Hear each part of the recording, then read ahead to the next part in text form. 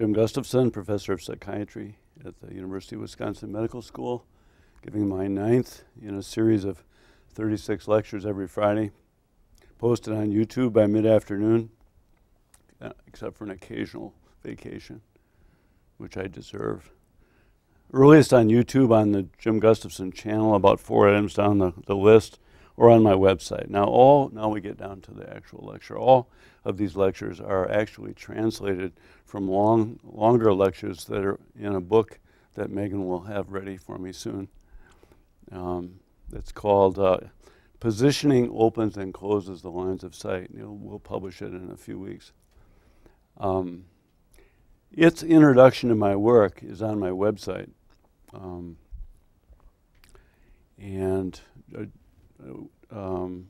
Psychiatry.wisc.edu/Gustafson. And what it says there is something that we'll come right down to right away, which is that every problem in psychiatry is a problem of positioning. Purely and simply, geometrically, non-linearly. Today's version of right and wrong positioning in Lecture 9 is called Lightheartedness and Heavyheartedness. With the help of Emily Dickinson, I'm going to prove to you today how these are profoundly matters of positioning. You can be in a lighthearted position, you can be in a heavy-hearted position, and it will pay out according to where you sensitive dependence on initial conditions. It will flow from how you start. So let's start immediately with how Emily Dickinson states the problem with total precision in her poem 1343, which I will recite to you. A single clover plank was all that saved the bee, a bee I personally knew from sinking in the sky. Twixt firmament above and firmament below, the billows of circumference were sweeping him away. You too. The idly swaying plank, it's very eerie, the idly swaying plank, responsible to naught. A sudden freight of wind assumed, and Bumblebee was not. This harrowing event, transpiring in the grass, did not so much as wring from him a wandering alas.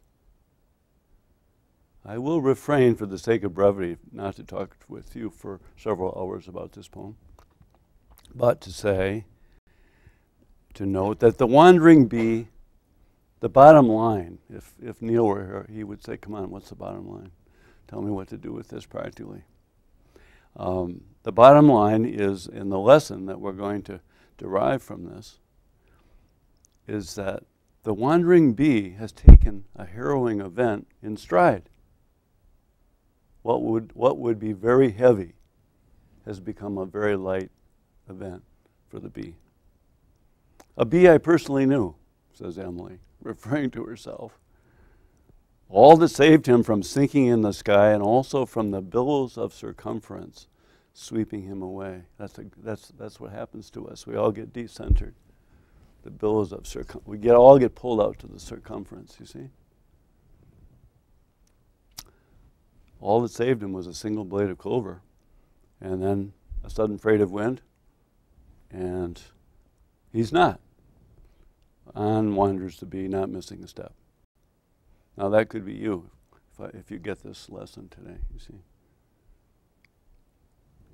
I will confess, reading this poem for the first time, I did not want to depart from its aura, twixt firmament above and firmament below, in such beautiful suspension. It's like in readiness for all the probable forces. It's very much, a Zen master would understand this. Exactly. That's what it means. You're on here's the clover plank here, right? Only it has to be green. But you always have to be ready. Freight of wind, and the field has changed. All right, now for the second part of the lecture, balancing on the bifurcation between history and the noble field, the single clover plank. I had to, of course, after I was in this poem, I had to go back to the clinic where there were 15 or 20 patients drowning in history of their own, and I have to get back and forth. Now, this takes a certain objectivity found in a few, maybe more now that you've all heard this, will have heard this lecture, you see. Found in a few, like Homer, you know, I'm sure you all aspire to be Homer, right, Julie? Right. And Lewis Hyde, though, he taught Harvard, taught at Harvard in how to read. Anyway, this is what he said. Hyde said it very beautifully. He said, anything contained within a boundary must contain as well its own exhaustion. Pause. What we recognize, what we receive from nature or from the imagination comes to us from beyond our sphere of influence. The continued fertility of these things depends upon their remaining beyond us and not being drawn into the smaller ego. In other words, I would like to stay lighthearted in the playing field of Emily's poem, where harrowing events are taken lightly in a step to the air of the next blade, a marvelous unbounded field. I ride the blade or not when a sudden freight of wind assumes it. I do this all the time on the tennis court. I can be beautifully in balance, ready to step left or right, and suddenly be thrown off, and then I have to reset. So it's a continuous problem. But most people I know or see in the clinic put themselves back into these bounded compartments in which you do the same thing over and over again, and you can only go one way. You can only get exhausted if you do that all the time. Whereas the other compartment gives you more and more energy the more you can be there.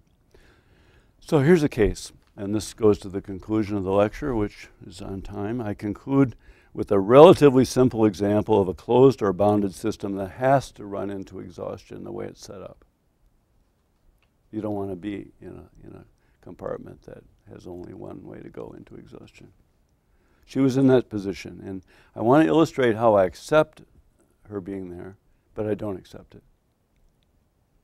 This is the case of a young woman I saw we made a DVD of it in my brief psychotherapy clinic. Essentially, what she and I found was that she had put months of work into a document for her research group, only to have the entire work torn to pieces, like that, in a minute, at the last minute, by her superior. Simultaneously, her older brother had told her of being thrown back into their own bleak childhood, which took her back. The mother continuously induced guilt, and the father hid behind the newspaper, right? The unbearable weight of this history was that her brother, her only dependable person in the family, had nearly killed himself many times and barely survived. In other words, she felt his pain as her own, and he was just telling her about it. So she was, drawn into a heavy-hearted feeling.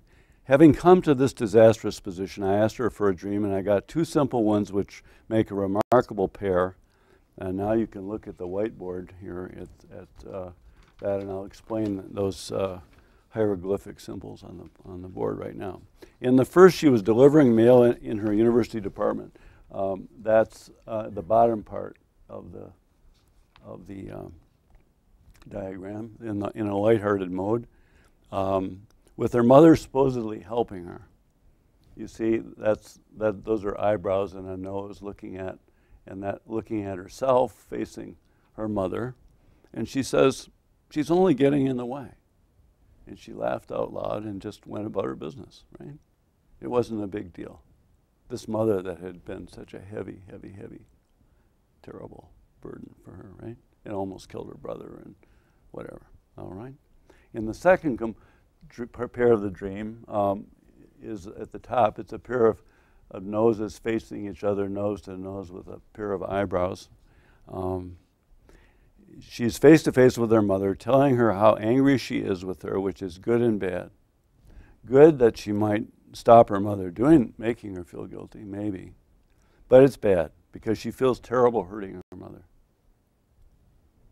So the very thing that seems to save her from her mother, because she knows how wounded her mother was by her own mother. So she ends up, and so that red line indicates it's a line straight into hell, into heavy-heartedness, when she starts to getting back at her mother who hurt her so much.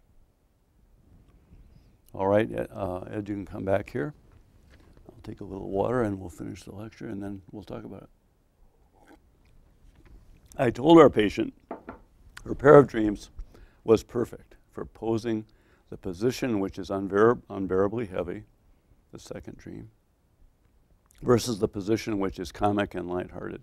In the second dream, she keeps the guilt going. Far worse.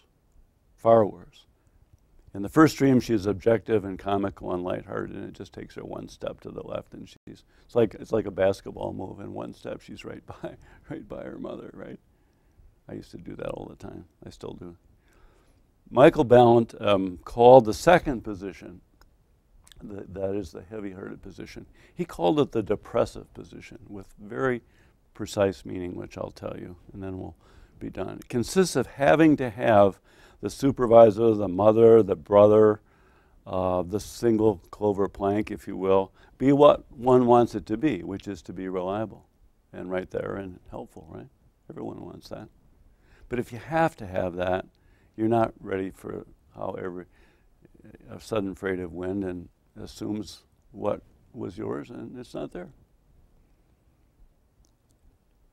So you get out of the depressive, so you get very heavy-hearted once your sphere of influence is that you're trying to control things that can't be controlled. It's impossible. Her mother, her brother, her supervisor, right? And everyone you know, whoever you're married to, if you are. It's impossible and bound to fail to try to control people, to stand still because it would suit you. The first position gets free of such heaviness. A single clover plank becomes just what it is, a plank not to be walked for long. It gives what it has to give, after all, before the wind takes it away. It was all that saved the bee, yet responsible to gnaw it, and a sudden freight of wind assumed it. How our patient laughs aloud when she says, her mother's just getting in the way in the mailroom. She becomes lighthearted, just goes around her. Thank you.